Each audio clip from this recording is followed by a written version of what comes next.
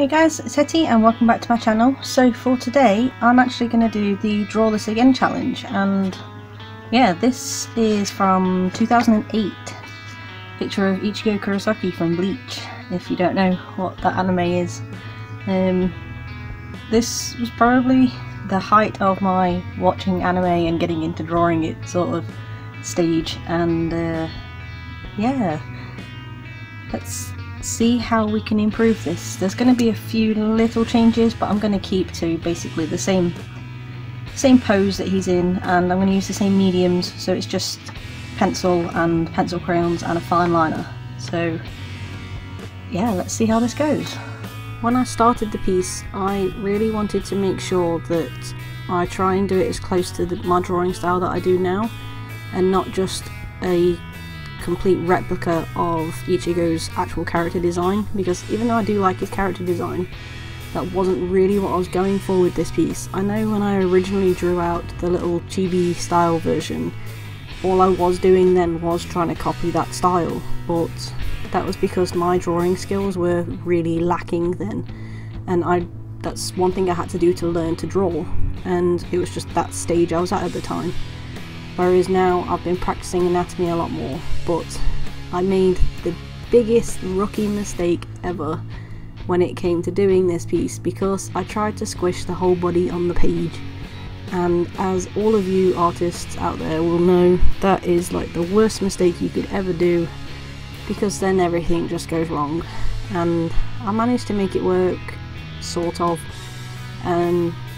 but I will do this piece again in the future, but on a bigger piece of paper, because that really limited me. I mean, it limited the detail I could put in the face with the size I was doing, because this is only an A5 sketchbook that I'm working in. So it could have been a lot better than it is.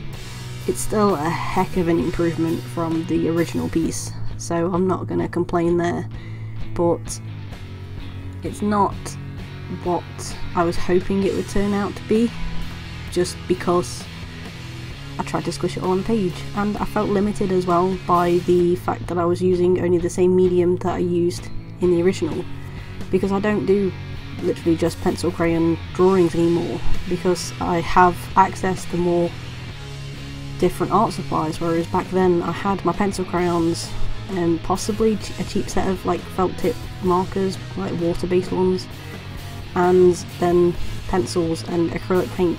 That was all I had at the time, whereas now I have a ton more art supplies.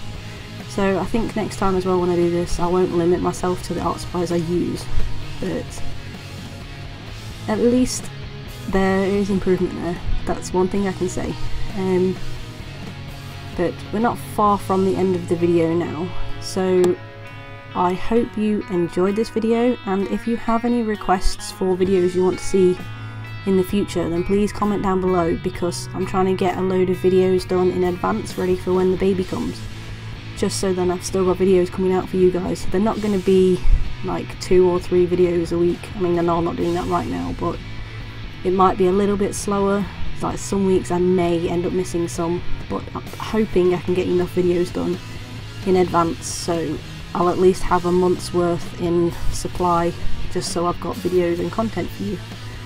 But yeah, if you have any video requests, then please leave a comment down below. But other than that, I hope you enjoyed the video, and please like and subscribe, and I will see you next time. Bye!